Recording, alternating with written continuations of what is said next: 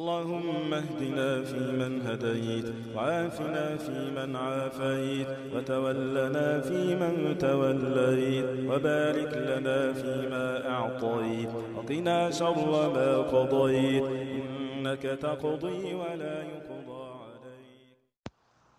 عليكم السلام ورحمة الله وبركاته. এক বোনের প্রশ্ন হচ্ছে, নিঃসন্তান মহিলা পালিত বাচ্চাকে 2 বছর বয়সের আগে মহিলার ভাইয়ের বইয়ের বুকের দুধ যদি পালিত বাচ্চাটাকে পান করায়, তাহলে শরিয়া মোতাবেক পালিত বাচ্চা কি নিঃসন্তান মহিলাকে মা আর তার স্বামীকে বাবা বলে ডাকতে পারবে? জি না, পারবে না।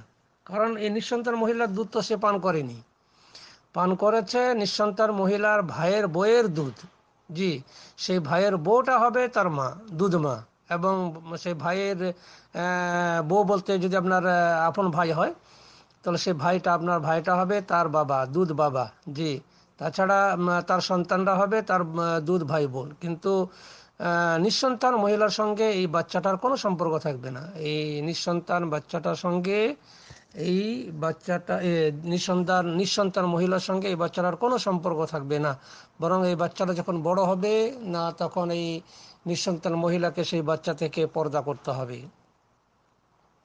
দ্বিতীয় প্রশ্ন, যদি ডাক্তারের ঔষধের মাধ্যমে নিঃসন্তান মহিলার বুকের দুধের ব্যবস্থা করা হয়, তাহলে পালিত সন্তানকে ওই দুধ খাওয়ানো জায়েজ হবে কি? হ্যাঁ, জায়েজ হবে। যে কোনো ব্যবস্থায় আপনি করুন, সেটা আলাদা ব্যাপার।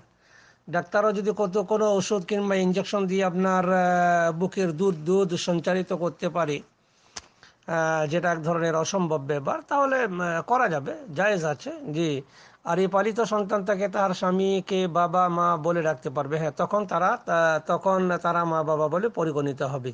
জি, যদি সত্যিকারের বুকের দুধ বাচ্চা পান করে 2 বছর বয়সের আগে, দুধ পান করার যে বয়স, সেই বয়সের আগে যদি কোনো মহিলার বুকের দুধ পান করে, সে বুকের দুধ সেটা আল্লাহ প্রদত্ত হোক কিংবা যে ঔষধের দ্বারা হোক, সেটা কোনো সমস্যা নেই।